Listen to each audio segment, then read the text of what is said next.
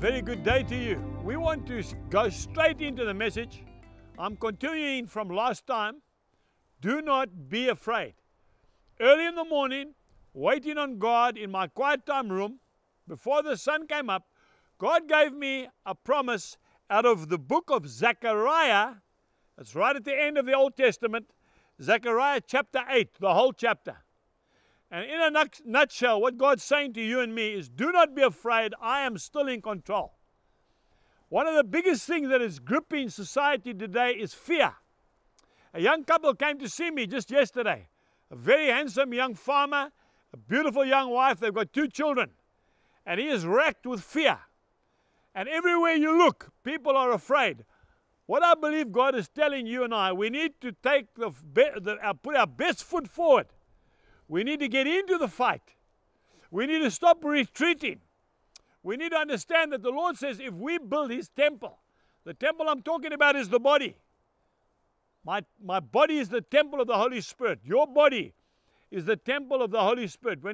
When we start to build His temple, that's our fellow man, that's our brothers and sisters, our moms and dads, our boys and girls, our workers on the farm, our employers. We start to spend time with hands that are hardened for work. And we start to do God's will. God will honor us. Now I'm reading to you out of the Message. Okay, it's a paraphrased version of the Bible. I've got my agricultural manual with me on the lap as well. It's right here. But this is the New King James Version. But I want to read to you out of the Message, Everyday English. And we start from verse 4. This is what it says. A message from God of the angel armies. Okay? God of the angel armies. Old men and old women will come back to Jerusalem. Jerusalem is not a place that's built with brick and mortar. The Jerusalem I believe God is speaking to me about and that I need to share with you is people. We are the body of the temple. We are the dwelling place of the Holy Spirit. It's not brick and mortar. It's not a place. I love Israel, don't get me wrong. I'm going there in a couple of weeks' time. I also love Jerusalem. But the Jerusalem that I believe God's speaking to us about today is ourselves. It's people. It's God's creation. He lives not in temples. He lives in men's hearts. And our temple has been broken down. It's been eroded with immorality, with compromise, with lying. Folks, half-truths are no truth, okay? Twisting the Word of God. Did the Lord really say that? Are you sure? Bringing doubt into people's hearts about the existence of God. Jesus Christ is the Son of God. There's more evidence of Jesus walking on this earth than there was of Julius Caesar walking on this earth. Yet people still question Jesus Christ because that's how the devil works. He's a liar and he's a deceiver. And he works like that serpent. He doesn't tell you exactly, but he just keeps throwing you off balance. We've got to rebuild the temple. We've got to tell our children. We've got to tell our scholars. We've got to tell our young students in university. This is the unadulterated Word of God. You dare not add anything to it. You dare not take anything away from it. Because every plague in this book will come upon you. That's what it says. And yet I read in Christian newspapers that the heads of some of the biggest denominations in the world are saying things like, was Jesus really born of a virgin? The books that Paul wrote, were they accurate? Trying to change them. He didn't really mean that. Folks, you're playing with God when you do that. And that's what makes God angry. And that's why He punishes people. Now He says, if you return to me and you rebuild the temple, I will bless you. I will bless you going out, you're coming in. I'll bless that barren womb. Those lands you keep reaping harvest, and you don't make any money. You put your money in pockets, they're full of holes. Why? Because you are not putting God first in your life. Let's go to Zechariah chapter 8 and from verse 5. 4 and 5. Old men and old women will come back to Jerusalem. sit on benches on the streets and spin tales, move around safely with their canes, a good city to grow old in. And boys and girls will fill public parks, laughing and playing, a good city to grow up in. Does that happen in your neighborhood? No, it doesn't. That's right.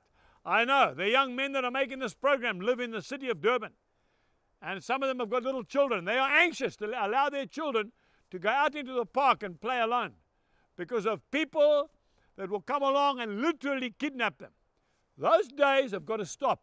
You and I are God's ambassadors. We are His spokesmen. We've got to stand up and be counted. Folks, I want to put the blame fair and square. It's in our court. We have the answer. We have the power, and we're not doing the job. And that's why all hell is breaking loose on earth. We need to take authority. We need to get back to basics. We need to start calling sin by its name. And then we'll see God moving supernaturally. There's only one thing that will save this nation and any other nation on earth. It's one word: revival. Revival. A people saturated with God. A people turned back to the principles of God. A people that have got a fear of God. Folks, I'm talking about a reverence for God. Job chapter 28 verse 28 says, the fear of God, that is wisdom. To depart from evil, that is understanding. We need to understand you cannot sleep around, young lady, and expect God to bless you. Yes, you will get AIDS. Yes, you will eventually conceive and bear a child to a man that you don't even love because you're doing things contrary to God's word. The Lord says you must remain a virgin and chaste until the night of your wedding. Same with you, young man. You cannot go and sow your wild oats and expect to reap nothing. You will reap a wild crop. You will see a young man walking around the streets that you know is your son, and that will haunt you for the rest of your life. Yes, God will forgive you if you repent, but the sin remains. We need to understand that if you are abusing your body by taking drugs and alcohol, excessive, you can be prepared to be a sick man. You will reap what you sow.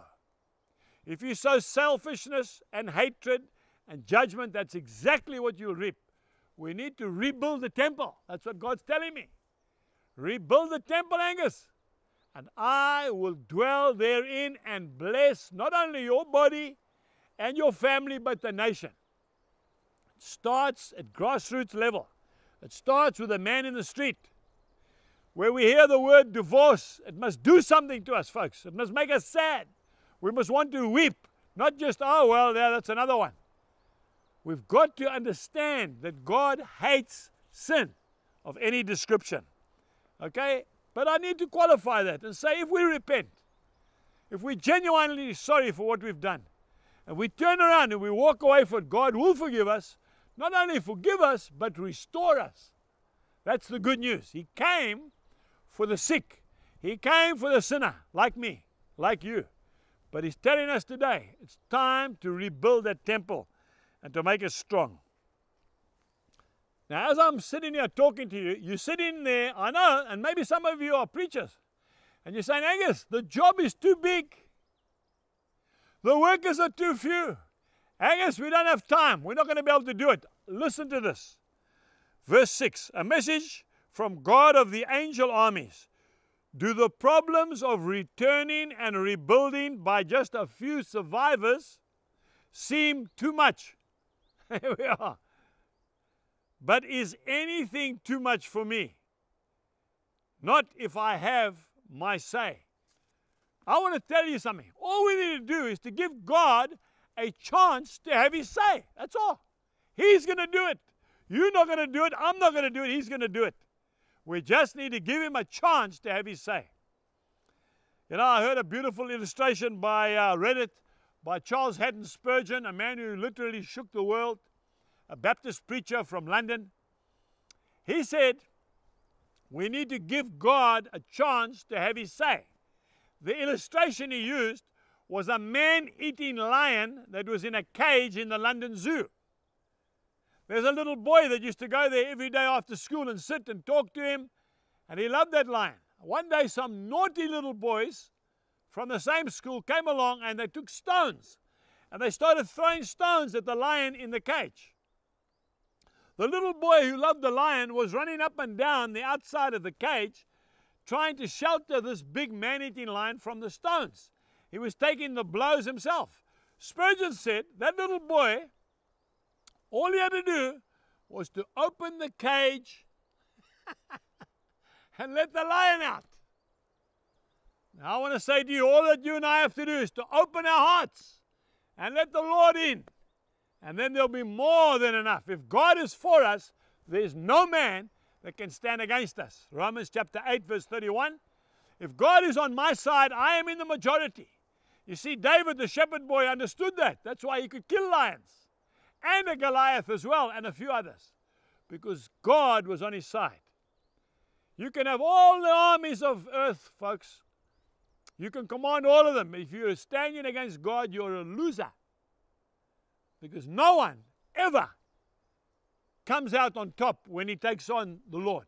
So we are not too few if we are the remnant, as long as God is on our side. We go to verses 7 and 8. A message from God of the angel armies. I'll collect my people from countries to the east and countries to the west. I'll bring them back and move them into Jerusalem. They'll be my people, I'll be their God, I'll stick with them, and I'll do right by them. Folks, we have many, many brothers and sisters in Christ right around the world. The more I travel, the more I realize how big God is. I was at Engedi just a year ago when that rushing mighty wind blew through the meeting. 4,500 delegates from every country on earth. It seemed like that anyway. We experienced the presence of the Holy Ghost. We have got brethren of which we are not even aware of in every country on earth, because God is moving all over. Don't feel that you're alone. You see, the one thing the devil wants to do is to isolate you. I want to say to those watching this program that don't go to church anymore because you're sick and tired of the hypocrisy. Maybe the pastor's let you down. Maybe he's got involved. I don't know, and he's upset everything. Go back and find a church. God said it is good that we gather together in his name. You know, if you go to the big plains, the Serengeti in Kenya and Tanzania, where the huge migrations take place, and you see the wildebeest, okay, running by the hundreds of thousands, there'll be prides of lions that are going with him. The lion will never go into the middle of those herds of wildebeest. He will literally be trampled to death. He hangs on the sides for those wanderers, those lazy animals that hang behind, the sick, the lame, and the lazy, literally. And they pick them off and they eat them. We need to be careful. The devil is often referred to in the Bible as a roaring lion, seeking whom he may devour. We need to get back into the fold. We need to understand we are not alone. We need to build this temple together. When you say, I'll do it my way, you won't do it your way. The devil will make sure you don't do anything. He'll cool you off, you'll become a compromiser, and you'll eventually die. Don't do that. Get in to the battle. The safest place to be is right in the middle of the tornado. They say it's absolutely peaceful. And that tornado is going around on the outside, right in the middle. We need to get in there. A message from God of the angel armies. Get a grip on things. Hold tight. You see, we're in a war. This is not a Sunday school picnic. This is not a skirmish. This is the last battle before the coming of the Lord. That's why you say, all hell's breaking loose in my life. Welcome to the club. But we need to know that greater is he who is within me and you than he that is in the world. 1 John chapter 4 and verse 4. That's what I told those young people. My wife had a revelation the other day, Jill, and she loves the Lord. She's an intercessor. She said God showed her that the devil cares nothing for you and me. I'll say that again. The devil cares nothing for you. He couldn't be bothered with you. He's got no time for you. Don't think you're so important. Oh, the devil's against me. The devil couldn't give a two hoots for you. I'll tell you what the devil is trying to do. He's trying to kill the Jesus in you. That's what he's interested in. His war is not against you, it's against the Lord. So the closer you come to the Lord, the more the fight intensifies. Before I became a believer, I had a pretty carefree life, I want to tell you. When I signed up, I said, Lord, I'm going for you all the way. I tell you what, the biggest tests of my life have taken place. But you know something? Every time I've come out on top. Every time I've been a winner. Because God is in my corner. So just remember that. It's not always the devil. Sometimes it's you and it's me. And it's our flesh. And it's our own fleshly desires that hold us back. We need to build the temple.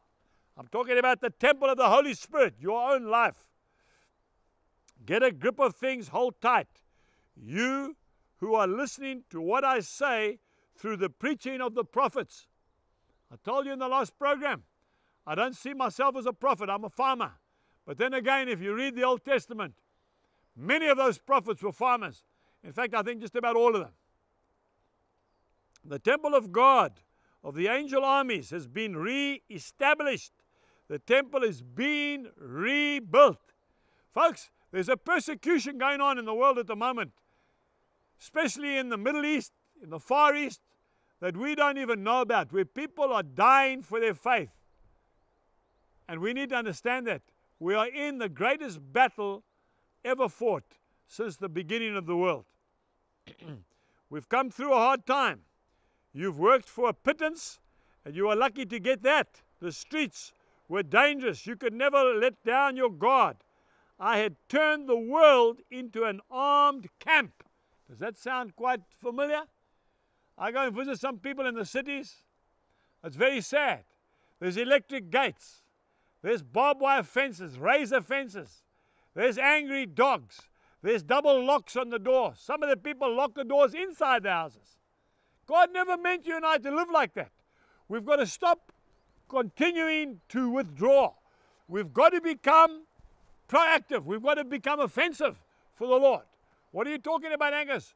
When we start to stand up and call sin by its name, when we start to live holy lives, to love our neighbor, to prefer our fellow men to ourselves, we'll see things change. I made a little program with 4 of my grandsons, all sitting around a table. Not one of them is older than 6 years old. 4 years old, 5 years old, 6 years old. We put it on YouTube and it went right around the world, folks. And you know why? Because these little boys are taking the offensive. Now, I'm talking about my son-in-law, and I love him very much, by the way, and he loves the Lord. He's praying with his little son one night because we've had a lot of farm murders in these areas and theft and burglaries. Son, we need to pray for protection over the home. You know what he said to his daddy? He said, Daddy, I don't think we should pray that way. His dad was astonished. He said, why? I think we should pray for the thieves and the potential murderers, that God will give them food to eat, that they'll have a warm bed that they can sleep in. Then they won't want to steal anything or harm anybody. How profound is that, folks? My other little grandson went with his dad the other day. There was a big fire on the hill. An old man that drives a broken down old car, he uses it as a taxi. The taxi caught fire on top of the hill, on the road. My son, with his firefighter, because it's fire season here at the moment, took his little boy, 4 years old, up to the top of the hill with a couple of other farmers, and they put the fire out. Of course, the car was a write-off. The old man thanked them for putting the fire out. He stood next to his wreck. My son got in his car to go back to work with my little grandson, and halfway down the road, my little grandson said, Dad, we have to go back. He said, why? He said, that old man has got no transport. He can't get back to town. We've got to give him a lift. And Dad, maybe we should think about buying him another car. Folks, I'm telling you, we've got to get back and build a temple. Now, I want to finish up because time is running out. It always is when I'm enjoying myself. It's time for building the temple. If we look at verse 12 and 13 in the Message, this is what it says. My core survivors, that's you and me, will get everything they need and more. You've got a reputation as a bad news people. You people of Judah and Israel, that's the Christians. But I'm coming to save you. From now on, you're the good news people. I love that. Don't be afraid. Keep a firm grip on what I'm doing. A message from God. In the same way that I decided to punish you when your ancestors made me angry and didn't pull my punches, at this time I've decided to bless you, that's Jerusalem, and the country of Judea. Don't be afraid. And now here's what I want you to do. Tell the truth. The whole truth. Folks, there's the key. The whole truth when you speak. The word of the Lord says, do the right thing by one another, both personally and in your courts. Don't cook up plans to take unfair advantage of others. Don't do or say what isn't so. Stop telling lies. I hate all that stuff. Keep your lives simple and keep them honest. This is the decree of God. Folks, I want to go right down to verse 23 because I want to pray for you. Read this scripture, please. Zechariah chapter 8. Listen to this. At that time, 10 men, speaking a variety of languages, will grab the sleeve of one Jew, one of us, those of us who love the Lord, hold tight and say, let's go with you. We've heard that God is with you. Folks, that's the greatest promise. That's our heritage. It's our legacy. It's our promise from God. Unbelievers, I've seen it before. They're doing it now. Taking hold of you and saying, I don't want to let you go because I've heard that God is with you. Let us pray. Heavenly Father, we've heard a mandate from you that it's time to rebuild the temple. It's time to get back to basics. It's time to stop telling lies. Stop compromising. Stop agreeing with people just to keep people happy, but to get back to holiness, to put you in the center of our lives.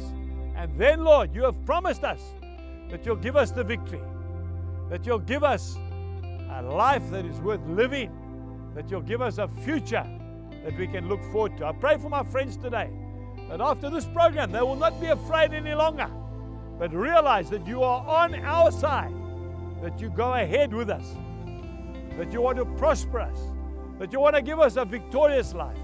In Jesus' name, amen. Well, there we have it, friends. That's it. You've got it now. You know exactly what to do. You need to get out there. You need to do it. You need to be an ambassador for God. No more fear of man, only the fear of God. Until next time, God bless you. Goodbye.